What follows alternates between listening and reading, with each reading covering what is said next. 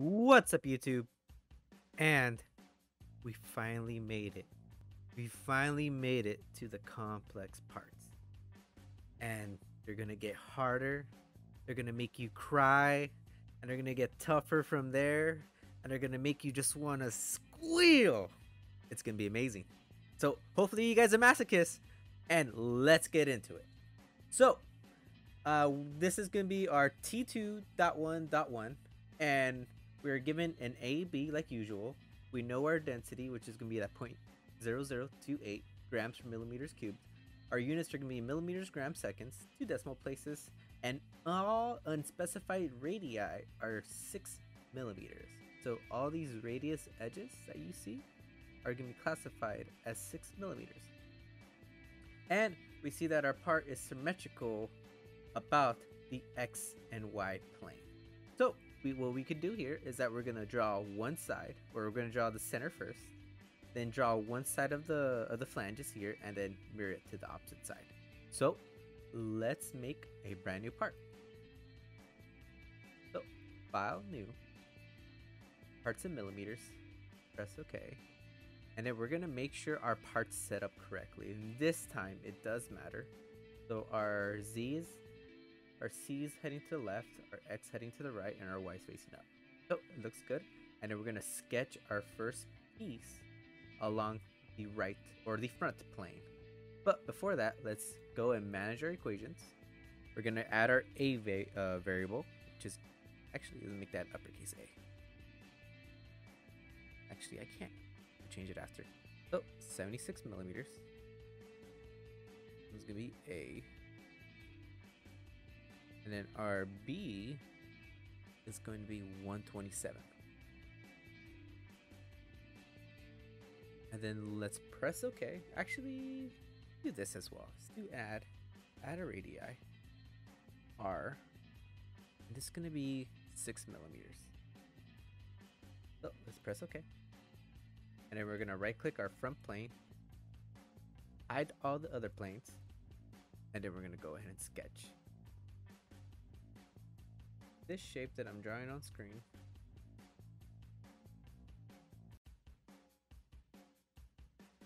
There we go. And our first dimension we're going to put on here is our B dimension. Equals B, 127 millimeters. Bottom portion is going to be 50. And then our angle here, 45. There should be a height dimension somewhere. Actually not a height, it's actually gonna be 38 millimeters here. So that defines our sketch, and we're gonna go ahead and boss extrude mid plane, and this one is gonna be at A variable, so equals A. Press OK. Now we have our center portion. So let's go ahead, and then I want to do next that we're gonna add those little round flange pieces. Make sure we're in correct orientation. We're gonna go from the top. So we're gonna add here, and we're gonna add a line, and you're gonna press the letter A. That adds an arc. So you see that, our letter A, and then we're just gonna put our point in horizontal to our other point, and then we're going to go scroll down, and that's going to give us our vertical, coincident, and tangent relationship automatically. So you see those bottom right 3 symbols, that's going to be our coincident, our vertical line, and our tangency. I'll give us all 3 at once.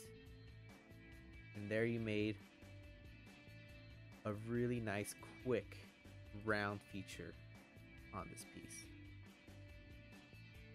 We're also going to add a center line. The reason for the center line is that we could click the center of our circle, and then we could hit it on the right side as well, and we could give it that 178 millimeters. There we go. Our thickness is going to be 76 millimeters, and that looks all right.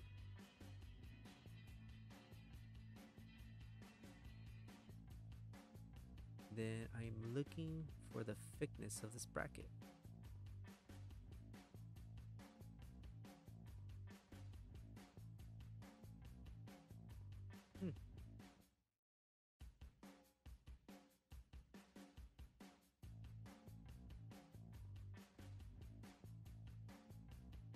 does seem like it's missing from this drawing. So let's go ahead and just define this as 20, and if I find it throughout a little through the video, I'll add as an insert. Okay, so we're gonna extrude this 26 millimeters.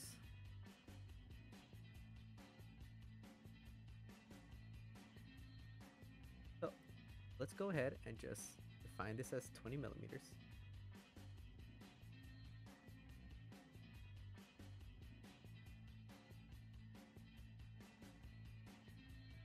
That's okay.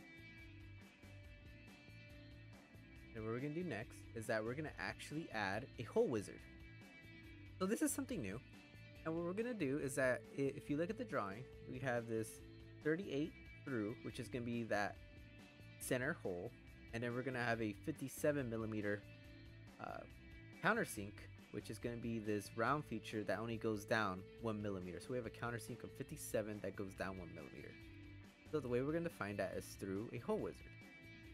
So hole wizard gives you a bunch of options, but the one we're gonna worry about now is this custom option, or this legacy hole. We're gonna go to countersink hole.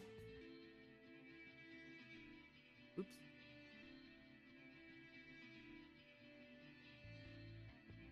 Keyboard drilled. Go through all. And then you see these diameters, and I know it looks awful here, but our diameter is going to be 38. Our depth, oops, that's already set as our through hole. So our counterbore diameter is 57, and our C depth is actually 1 millimeter. And this one you can keep at 118. It's not going to change the part. So, oops. So what we're going to do is that we're going to place it on top. You're going to see it there. You're going to press OK.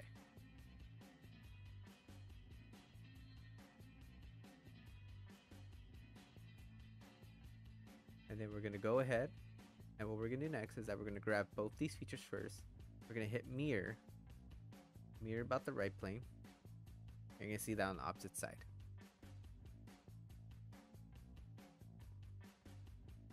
Okay, and now we're going to go back to the top feature. And what we're going to do is that, actually, we need to do something else. I'm going to sketch on top here. Create a center line.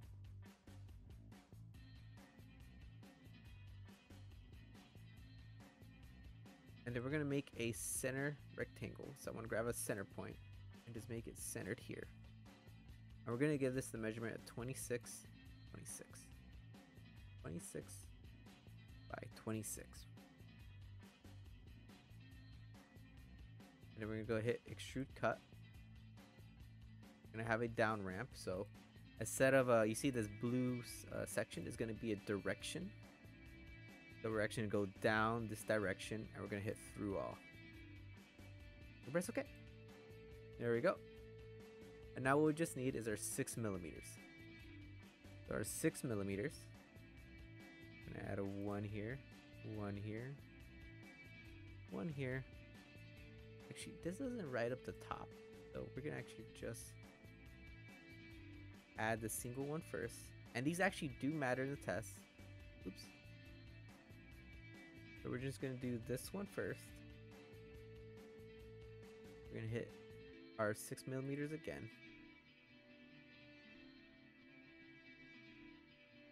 We're gonna change that to our equals R, just to keep it. And we're gonna edit our last one as well. It's gonna be equals R. Okay, and there you go. Now you see how the edge doesn't right up to be a radius as well. You see at the very top. So that gets rid of that issue, and we have our part. Okay, so our part so far looks right, and we have our evaluate mass properties already done, and it looks like this is the right mass now. So let's go ahead and let's change up our variables. So let's look at the packet again. And this one, we're going to look at our AB, which is going to be 86 and 110. So we're going to change our configuration name here to T2.1.1 And then our second configuration, which is going to be T2.1.2. Going to change our equations here. And then this one is going to be this configuration. Make sure it's in .2. This configuration. It's going to be 86. This is going to be 110. And there you go. So we have the correct second part of this. As you can see, it looks very close to the picture. And then we can also go to our evaluate mass properties. You can see the mass, and you can see the X, Y, and Z. So congratulations on this, guys. This is a very complex part, and if you got the right mass, then super. We're gonna head over to the next complex part in the next video. See you guys then. And I sometimes forget, but guys, please save your file, and to make sure you guys can use it for future references as well. So go to File, Save As, and I'll see you guys then. If you liked the video, please like, share, and subscribe. It really helps out the channel. If you have any questions, please comment below, and I will answer as a reply comment or as a short video between the courses to help out any others who probably have the same question as you. Feedback and video suggestions are appreciated and helps me to improve the design of the content for you all to better enjoy and learn. Thank you for watching, and all of you have my greatest respects for pursuing to learn new great things.